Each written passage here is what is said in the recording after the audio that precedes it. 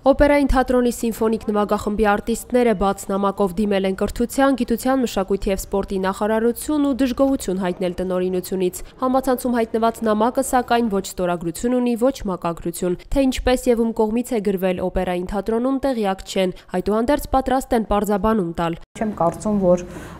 մեր նվագախմբի երաժիշտներն են, կարող է 1-2 հոգի դա արած լինել, որտեղ մենք մեր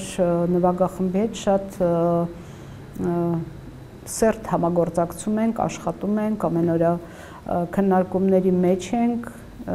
եւ եղած խնդիրները, հիմնախնդիրները քննարկում ենք միասին։ 102 հոգանոց նվագախմբի անունից գրված, սակայն անստորագիր նամակի մեջ ներկայացված են մի շարք խնդիրներ։ Դրանց թվում օրինակ երաժշտական գործիքների համար անհրաժեշտ նյութատեխնիկական միջոցները չտրամադրելու հարցը։ Սիմֆոնիկ նվագախմբի վարիչն անկեղծանում է, իրենց համար դա ամենացավոտ թեման է։ Արդեն տարիներ են, որ չենք ստացել։ Բացատրությունը հետևյալն է, որ ֆինանսական սուղ պայմաններից ելնելով այս պահին հնարավոր չի։ Օպերային թատրոնի փոխտնօրենը տեղեկությունը հաստատում է, վերջին շրջանում թատրոնն իսկապես նվագախմբին նյութատեխնիկական միջոցներ չի տրամադրել, սակայն արդեն լավ լուր ունեն։ Դեռևս անցյալ տարվա ընթացքում քննարկում եղել եւ մեր բյուջեով նախահաշվով նախատեսել ենք, որ այս տարի այդ միջոցները,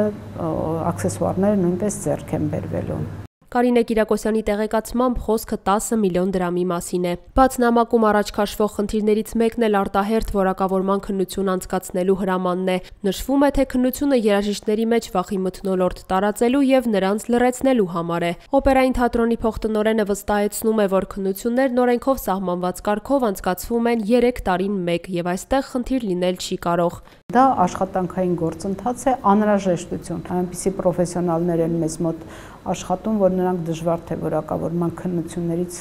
վախենան։ Դա կարող է 1-2 հոգու մոտ անհանգստություն առաջացրել։ Սիմֆոնիկ նվագախմբի վարիչը նույնպես այս հարցով անհանգստացած չէ։ Չեմ ուզում ցանկանամ կապեմ այս սրա հետ, որովհետև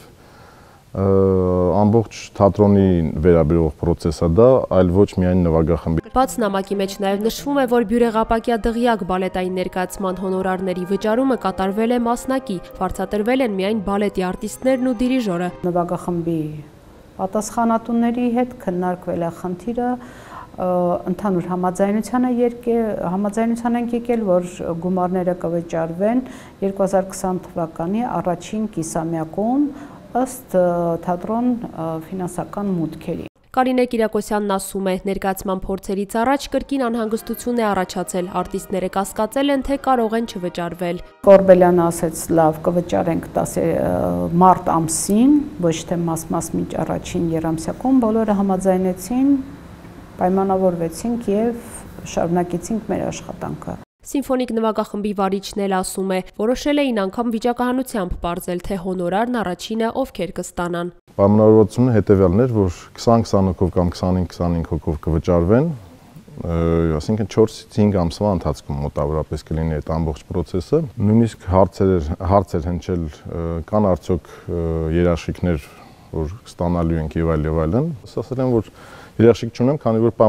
պայմանագիր կամ որևէ այլ փաստաթուղթ չունեմ, բայց իմ միակ երաշխիքը նա է, որ տնօրինությունը ինձանից պահանջել է համապատասխան ցուցակները, պայմանավորվածությունը ոչ մի կերպ դեռ չի խախտվել։ Երբ որ խախտումներ կլիներ, միգուցե ես ինքս բարձրաձայնեի, որ եղել են խախտումներ կամ սուտ է խոսվել եւ այլն։ Գարեգին Սիմոնյանը հույս է հայտնում, որ վճարումները ժամանակին կարվեն, այլ տարբերակներ դեռ չեն քննարկում, իսկ թե ով է նամակի հեղինակը, առայժմ նույնիսկ կասկածներ չունեն։ Հիմա միայն երաժշտական խնդիրներով են զբաղված։